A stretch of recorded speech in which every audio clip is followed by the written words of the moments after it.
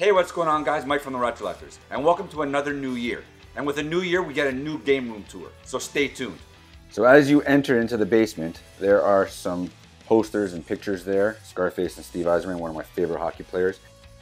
There is also just a bunch of loose boxes of stuff that I have that I should probably throw out, but I just kept anyway. Starlink, my Xbox One box, my Switch box, Google Home Minis, a few other little random things.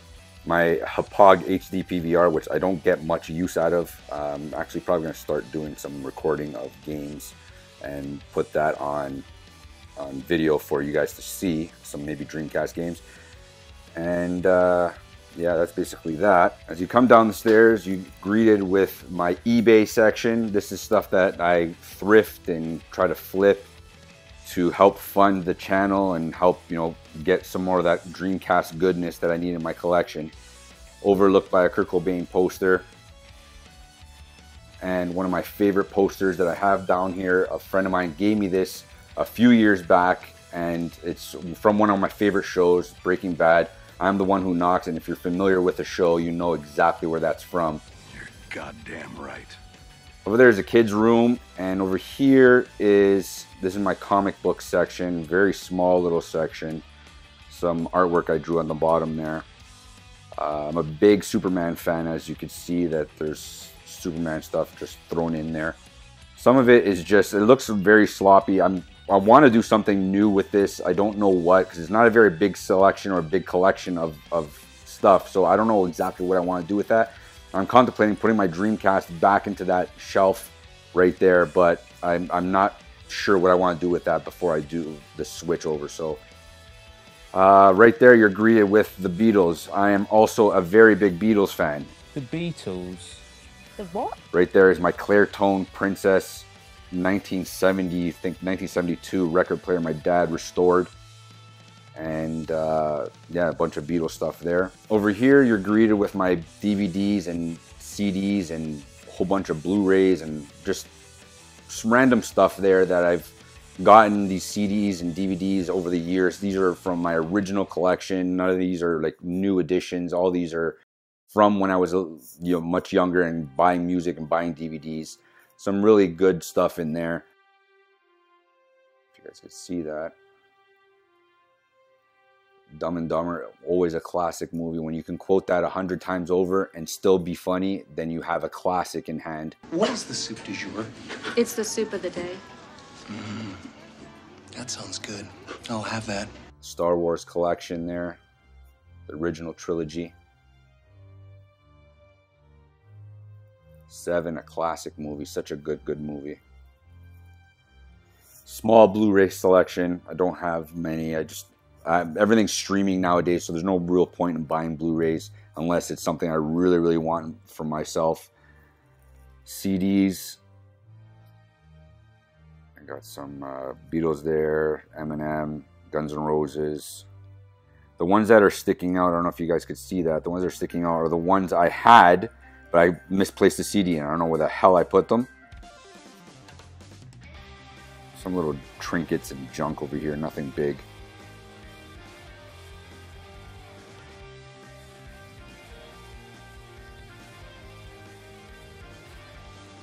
Here's some more artwork. Scarface, if you guys seen from the beginning, it's one of my favorite movies. I actually really do enjoy that movie a lot.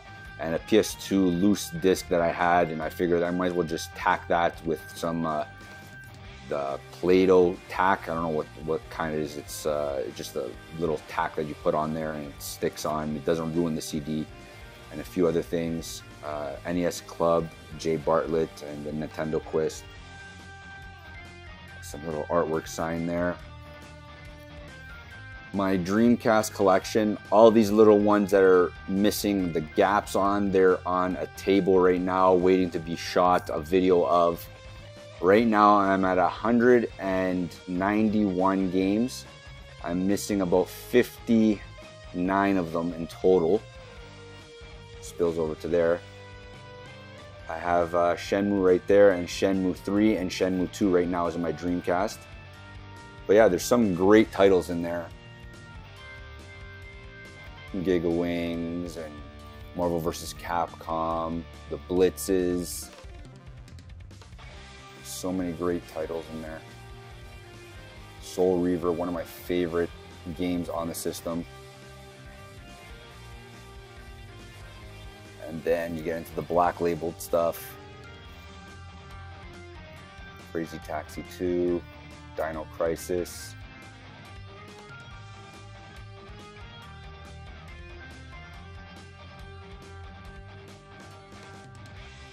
And then a small NES collection, not very big, my small N64 collection, some standouts right there, Conker's Bad Fur Day and Clay Fighter Sculptor's Cut. Very, very small PS1. I was, avidly looking for PS1 stuff, and then I decided not to. Not because I didn't enjoy the system. One, they don't hold up very well. But two, I just wanted to grab some of the games that mean something to me. Beginning, I was just grabbing just about anything. You could see some FIFAs and some nonsense in there. And then I just stopped because I just wanted to grab some of the games that are more meaningful to me. So, Final Fantasy, Metal Gear, WWF Attitude. Even though it's a terrible game, I still played a lot of it. Yeah, and that's basically it for my PlayStation 1. Some demo discs in there for the Dreamcast. This was a little art project I did for some loose Game Boy games I came across a lot, and I decided to make some little artwork and little cases out of them. So here is Link to the Past. Some more NES games there. Again, I'm not an avid collector for the NES, so these are the games I either come across or games that mean something to me as far as collecting goes. Small 3DS and small GameCube, again, not amassing much on them, just because I'm focusing solely on the Dreamcast. So if I do come across something, I'm either flipping it or I'm trying to get something that means something to me as far as collecting goes. My Wii games, you can see a lot of kid-friendly games there, the Just Dance Kids, My Friendly Tale, and all that. Again, same thing, not much I'm looking for on there. The only one that I'm going to keep forever, just because if I were to sell off my entire collection, is this one right here, My Fairy Tale Adventure, and not because of anything. This is the first game my daughter's beaten from beginning to end, and it means a lot more to me than pretty much anything that's in this collection, really. When she got a chance to beat it, her expression was priceless, so I'm gonna probably keep that. Not probably, I'm gonna keep that forever. My small Xbox, I had so much more, but again, selling off collections and all that. Some classic games there, the Halos, Project Gothams. I used to love playing online, Project Gotham Racing 2 especially. Splinter Cell, Double Agent, I used to love playing online as well. Chaos Theory, True Crime was a great game. Some of my 360, again, sold off a lot of that as well. The Halos, the Gears of War. I'm missing 3, but I have the collection, so it doesn't really make a difference. I'm probably going to grab it just to finish the trilogy, but I have the collection, but it is digital, so I'd rather have it physical so I can put it in at any point in time. Assassin's Creed, great games. Here's my Xbox One collection. It spills over to another shelf right there. And right over here, Forza 5 and Forza 6. PS2 is something that I'm contemplating spinning out to make some space. As you can see, my shelf is at near full capacity. I'm going to spill over to my Blu-ray section and my CD section there.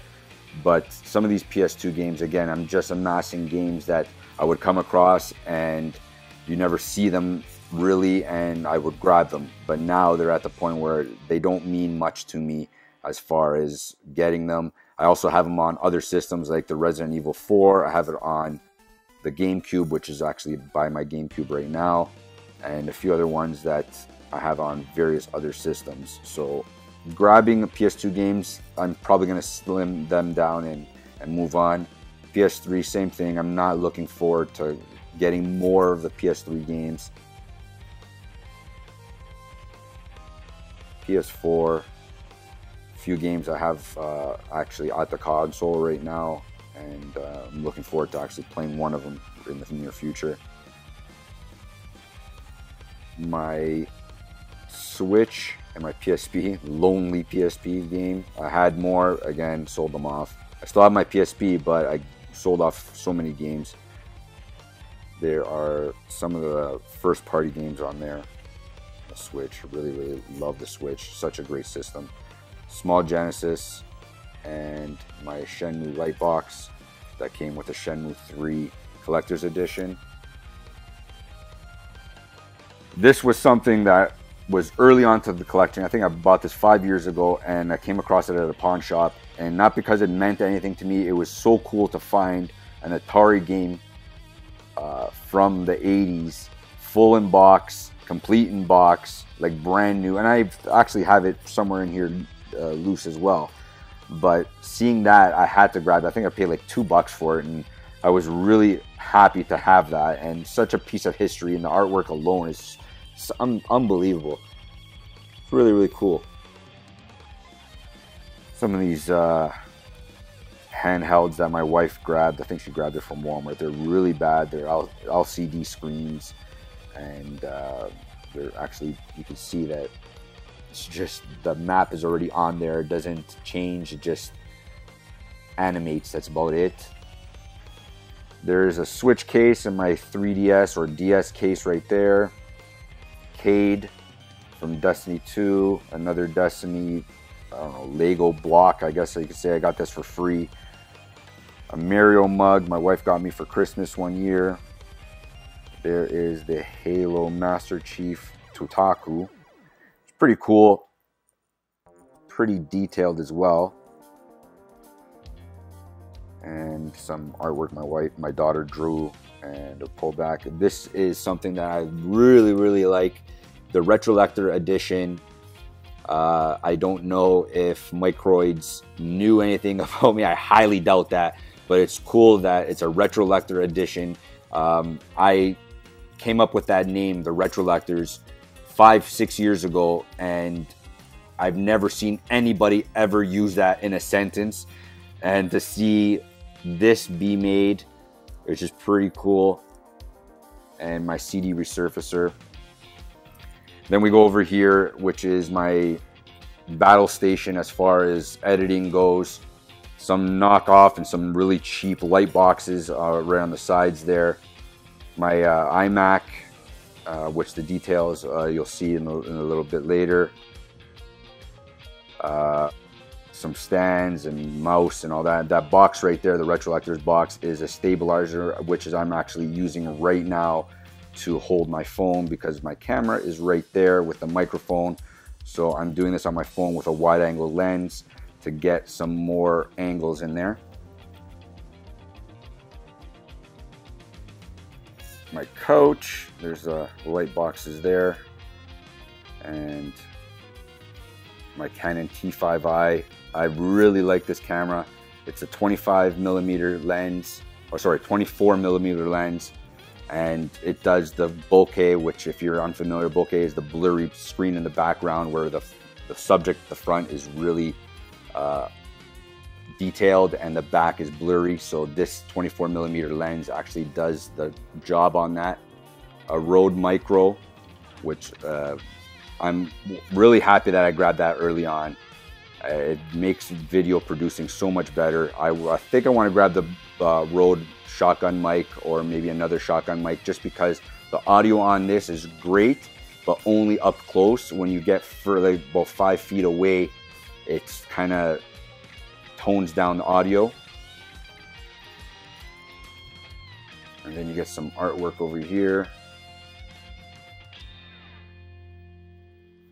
followed by a caricature of me and my wife. Went to a wedding and somebody decided to draw this, and my wife pulling me away, which was pretty cool. The Retrollectors, that's me and Danny, an artist, actually drew that for us, which is unbelievable. The detail in that alone is fantastic.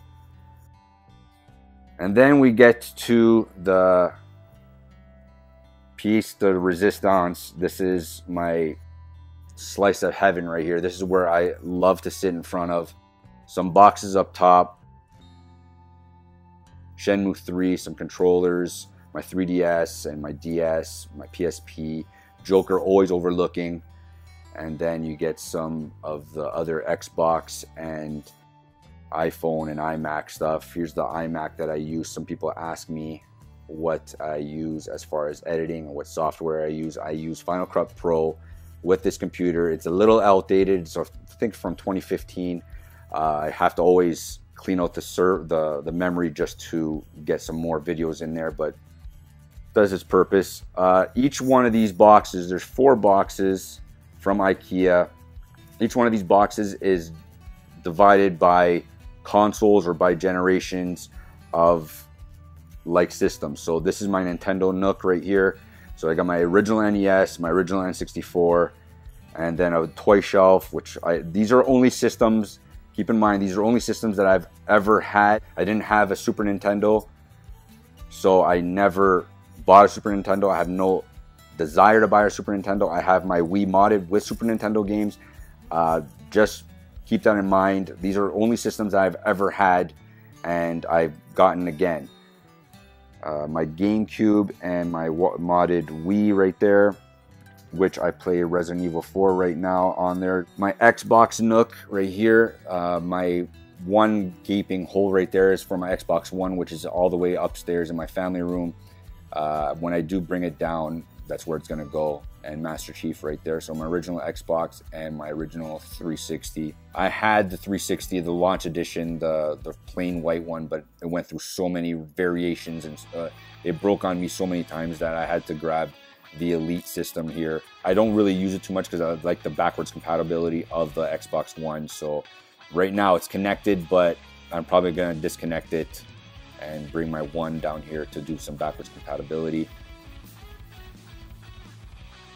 Then you get to the dual screen. I saw something like this on, I think it was on Etsy, or I remember Pinterest or something like that, where somebody built in a cabinet with 2 or 3 screens. And I'm like, that is an amazing idea. So I decided to do some sort of variation of it. So I got, I think this is from 2011, Regza Toshiba television. This is one of the wedding gifts that me and my wife got me. And it still works fine. It's a little bit small, but it does its job. I can go bigger, but then I have to really change the configuration of the shelf. I have it sitting on a piece of wood that's painted, and you guys can see it right there. It's a piece of wood that stretches from one end to the other, and if I go bigger, then I have to get a bigger piece of wood so that it can stabilize all the shelves together. I don't really want to do that, so I'm happy with that. There right now is a Magnasonic television playing Shenmue 2 and my surround sound down there. So like I said, I could watch TV up top and play games on the bottom. I can't do vice versa. I can't watch TV on the bottom and play games on top. So it's just one or the other, the 2 variations. Like last night I was playing the Shenmue 2 and watching the Green Bay game, so which is pretty cool. Over here is my Sega section right here, minus that little box of Mario. This is my Atari 2600. Unfortunately, it does not work anymore. It's just there for aesthetic purposes, but I love it still, no matter what. That was the first console I've ever had.